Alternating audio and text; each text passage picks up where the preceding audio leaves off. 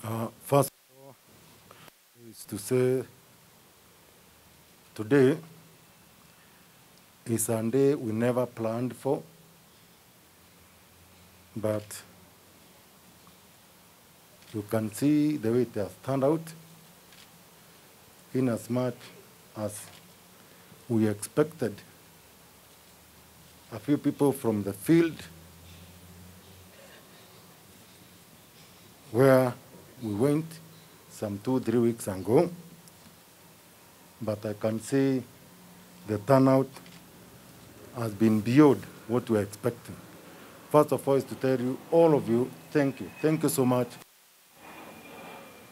for coming and also thank our brothers from the media who have been with us from quite some time. And there's one thing before I start saying anything. In the African tradition, literally across the whole of Africa, ama nikisema kwa Kiswahili, sisi wa Afrika mnaonanga dalili nyingine, mnasema ukiona dalili kama hiyo, kweli pale wawili ama matatu wamekuwa pamoja, Mungu yupo hapo, ako na sisi. Nilipokuwa nikitoka nikiingia, siku hata nimefika pale, ni nini nimeona imetoka mbinguni? Ni mvua. Nimemaliza hata dakika 2. Basi, hiyo ni ishara ya kuonyesha kweli yaliyotuleta hapa, Mungu ako na sisi. Mungu atatuachilia. Kilio yetu kwa Mwenyezi Mungu itakuwa na sisi milele na milele. On 15th of September, we received a complaint.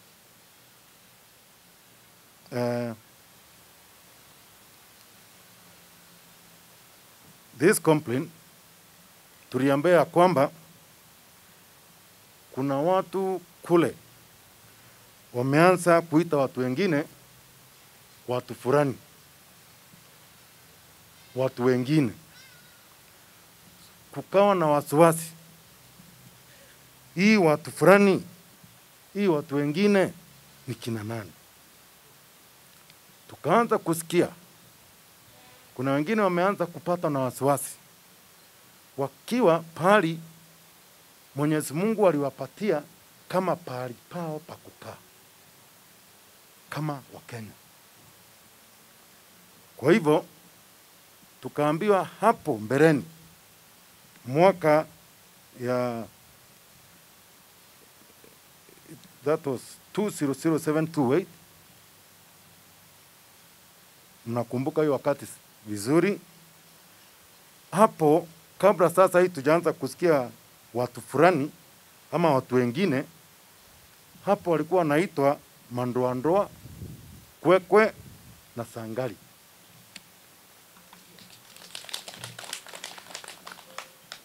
Watu walianza kulia. Hii watu mnasikia wakiitwa kwekwe, mandoandoa, sangali, ni watu ambaye tunaambiwa ni kina nani.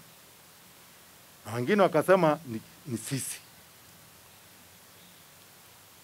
They were well profiled, identified, and deliberately kind of perceived as enemies, not because they had done anything else, but it's simply because of the voting pattern. Sababu ya kupiga kura. That caused fear and apprehension to the people. That time people are told, lazima mtahama, mtaenda, kama sio hivi. Kweli, walijipigania kibinadamu. Jameni, tunaambia tutauawa. Tunaambia vitu vyetu vitachomwa.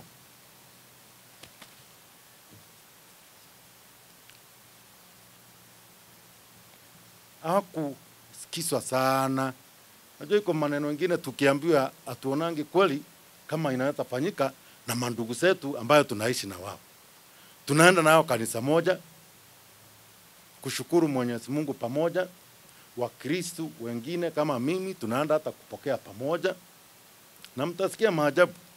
Hata mwenye kutupatia ile sakramenti tukiwa pamoja, mtasikia story yake vile atauawa kwa magoti akiambia watu, tafadhali mpeni dakika moja tu niambie Mwenyezi Mungu, basi wakati yangu imefika naenda. Lakini alienda hapo. Tulipopokea hii habari, tulijiuliza, as such the core mandate of the police is not to be reactionary. It be proactive at all times. To be proactive at all times ni kuzuia kabla. Si hapa napiga firimbi ya kukusanya marandrova na maroli kwenda kuokota maiti, kwenda kupiga picha za manyumba ambayo imechomwa, ng'ombe zimekatakata, watu wametolewa makwao. Hapana. The mandate of the police officer is to stop that from happening. Absolutely, if possible, that must be stopped before it happens through some principles which we are taught very well in our respective places of training, all the way from Kiganjo, GSU, Administration Police in Embakasi. We are taught to prevent, to deter, and to disrupt before a crime occurs. So, when this information was given to us, we said no, maybe, na najua mandugu zetu na madada zetu, mama zangu na mama zangu wale wako hapa, kweli kilio yenu kama mmesema, na sisi tunachukulia labda ni ile tu si wakati hii. Kwa hivyo tukasema tutaenda huko kwanza tusikie ni nini kweli inaendelea.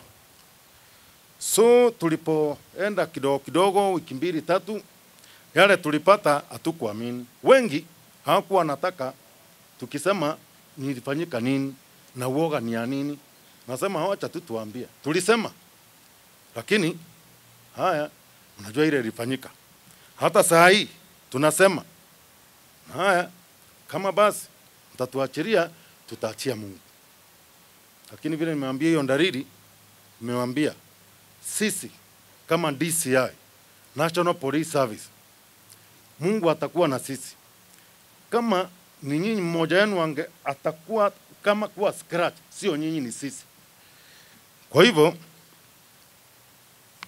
tulienda na tukasema hivi, wale wako na uoga hapa ni kwenu. Kwa kila mtu ambaye ako na shinda ile ya uoga, labda utajulikana. Ndio unaona pale hakuna mtu yenu hata mmoja anajulikana kwa majina. Pale tulikuwa tunawapatia numbers.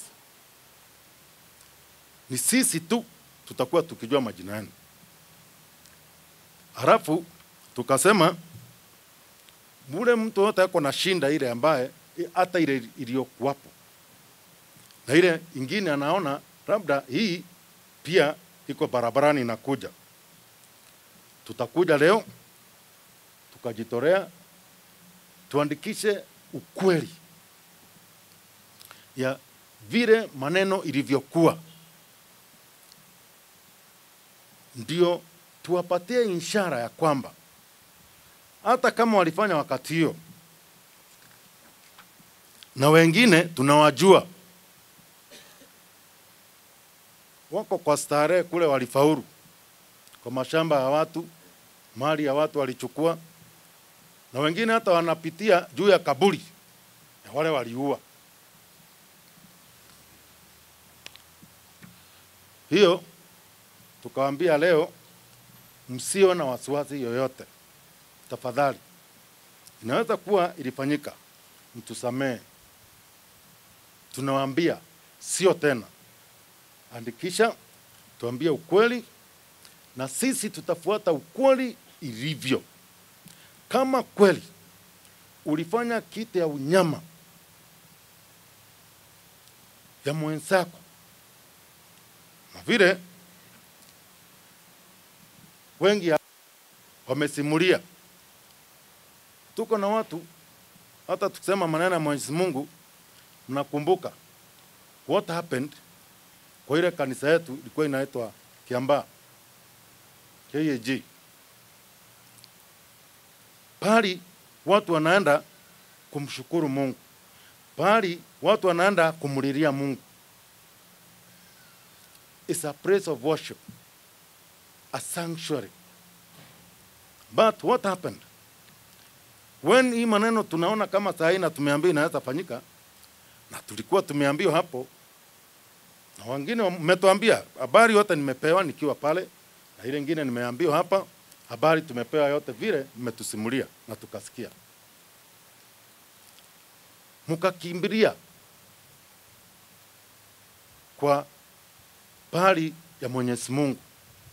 Kule wote huwa tunakusanya kumshukuru Mungu na kumuomba mema. Lakini nini ilifanyika wakati hiyo? Tulikuwa tunakimbilia usaidizi. Hivi tumeanza kuchoma kwa manyumba yetu pale pale ya Mungu, basi hiyo iwezi fanyika. Lakini nini ilifanyika? Hata duniani nzima sijaona mahali 2-3 pale mtu anamkimbilia Mungu, unamfuata ndani na unaambia huyo Mungu bure, unachoma. Na wako hapa vile wengine, mimi nasema kabisa wasi ndio hao watu wako hapa. Kama iko uongo nasema tafadhali niambie ulikuwa unasema uongo, sababu watu wako hapa. Unajaribu mwingine yale amechukua kusema haisuru, kama ni kufa hata hii watoto jameni msiue, wasichomekee kwa kanisa. Anatoa nje, mwingine anarudisha ndani. Na kama iko mwingine anaona kama hii nasema si maneno ya ukweli, kuna tent iko hapa. Though nilisema you need to be cancelled first. Go and see the number of children who are burnt, who are left like pieces of wood, like charcoal. Uniambie mtoto hata akilia mwisho akimulilia Mwenyezi Mungu, that kid was communicating with God. Why am I dying? Lewi kama nakufa. The kings died. Holy people who could not even walk, walipelekwa tu wakajificha. They died crying. They have no idea tunakufa kwa nini. Walichomeka. Wako hapa.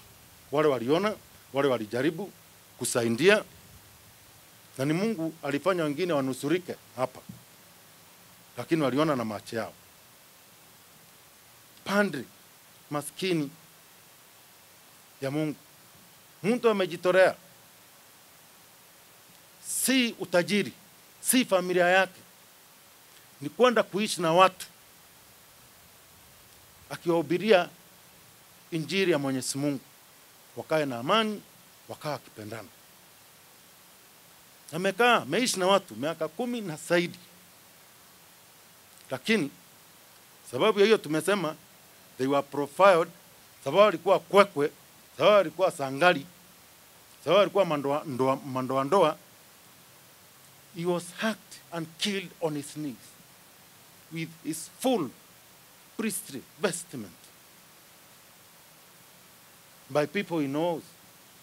People who know we are carrying this. Not gangsters at night. But he has to die. Now, that happened those times.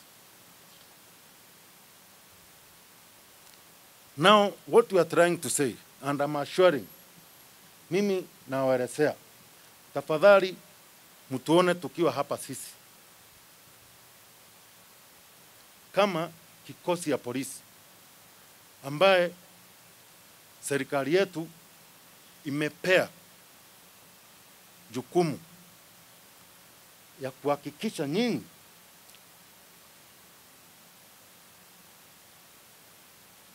security yenu, usalama sasa iko mikononi yetu.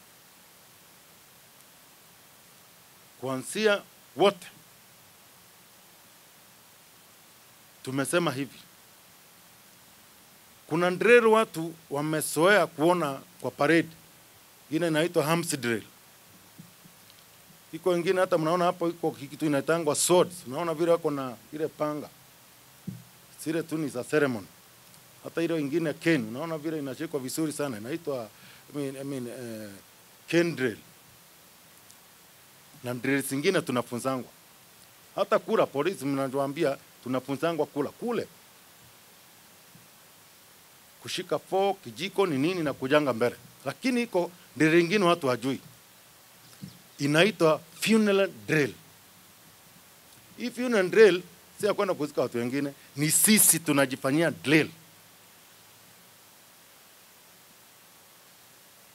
Wakati yetu ikifika, kwe Kinoti saa hii ndiye ameenda. In the course of defending you, my colleagues have done enough drill to bury me. They will be burying my body, but my soul, if I've served you well, all of us, any one of us, ule amejitolea muhanga, kama ni mimi wawili watatu, vile mnatuona wote, all my colleagues in the entire National Police Service, the soul will with our maker in heaven. Tutakuwa tukipigia firimbi peke yake na bunduki, heshima ya mwisho, lakini saa hii tuko tayari. Na tukisema hivyo, si tumeanza hapa, muangalie tu tunaelekea wapi. Kama ilikuwa mazungumzo, tulikuwa tunaongea mazungumzo. Kwa hivyo nawahakikishia, the government has given us firm instructions that not again should we go and correct bodies with lorries and have mass graves. Kama ni hivyo ni sisi. Hiyo mass graves ni yetu, sio nyinyi tena. Kwa hivyo kwa wale wako na uoga, hata mkirudi, wajaribu tu. Iko wengine wataona haya, lakini mimi nawaambia tu wajaribu. Ndio tumesema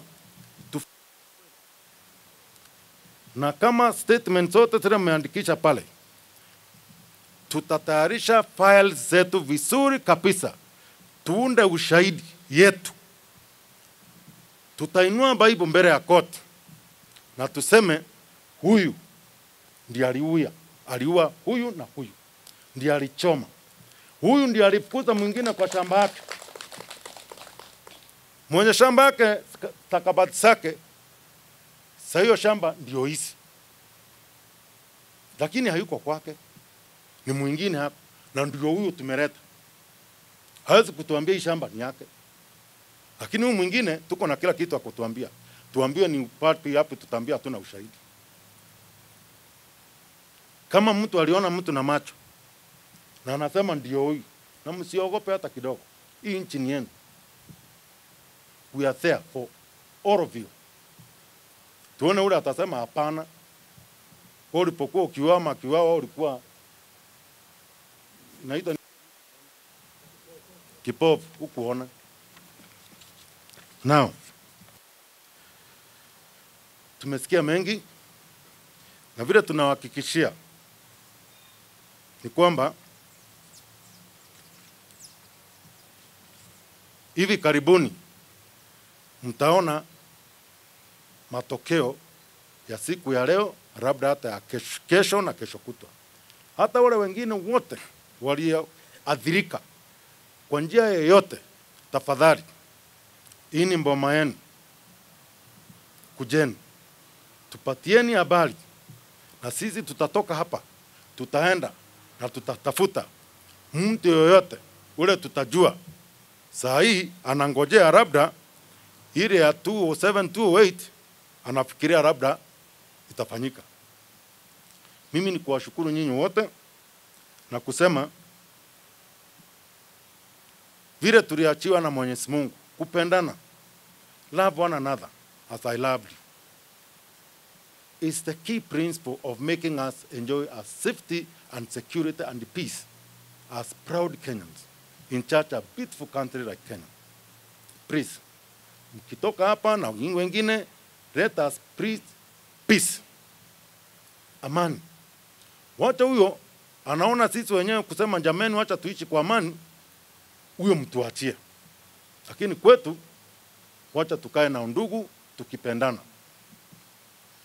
Tukiona iko mtu anatuletea vurugu ama kati yetu, basi sisi ndio tuko hapa na ndio tumepewa kazi, tutajitolea.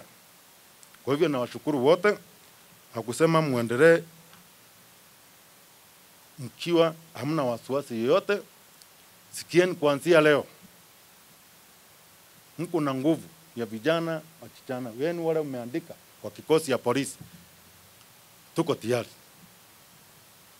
Nawashukuru tena kwa wale wote mmetoa habari zenu. Hata unaona tuliona wengine hata kukumbuka yale yalifanyika, sababu si ati nimeanza saa hii, nimekuwa na wengine na wale waliniambia, mimi niliachwa machozi kitiririka, na ndio nikaona siku ya leo wengine wakikuja kama vile ndio ilinifanyikia kwa ofisi, ndio tukaleta watu wa kutusaidia kwa counseling, na tutasindi kuendelea pale moyo ni msito, tutakuwa na sisi. Tulitafuta psychologist, clinical psychologist ndio atusaidie pia, sababu hii si kitu ya kila siku. Kuwa jameni, hata watoto, kina mama, viwete na chinjia kwa kanisa si kitu ya kawaida, na inaweza kufanyika. Ama unaua mtu tu kiorera, hata hujui unamuua kwa nini, ati sababu anaitwa fulani ama ametoka pahali fulani. So I really wish to thank the clinical psychologist run by Sister Dr. Caroline Rukunga from the Nazareth Sisters, who works in the University of Nairobi, together with our colleagues, Dr. Nicholas Nyaga, Han Mwiti, and Patrick Obel. Kuna vile mmewaambia, nimeambia hii habari yote iko hapa, na yale yote mmewaambia tutaongea na nyinyi, lakini nawahakikishia ya kwamba security yenu kwanza ndio kitu yetu ya muhimu sana. Msiwe na uoga, tafadhali msiwe na uoga. Kwa ile mingine yote mmeongea na wao, wamenielezea, maofisa wangu wote wako hapa wote. Hata mkitaka tutaongeza wengine kutoka popote pale, tutaungana na ndugu zetu kutoka Kenya Police Service, Administration Police Service, na tukimalizia the Inspector General mwenyewe will be coming here with our Cabinet Secretary. Again, now that the time we are going to hear that leo ikuwa siku ya kuongea, we are going to the field, and soon we are going to see action from us.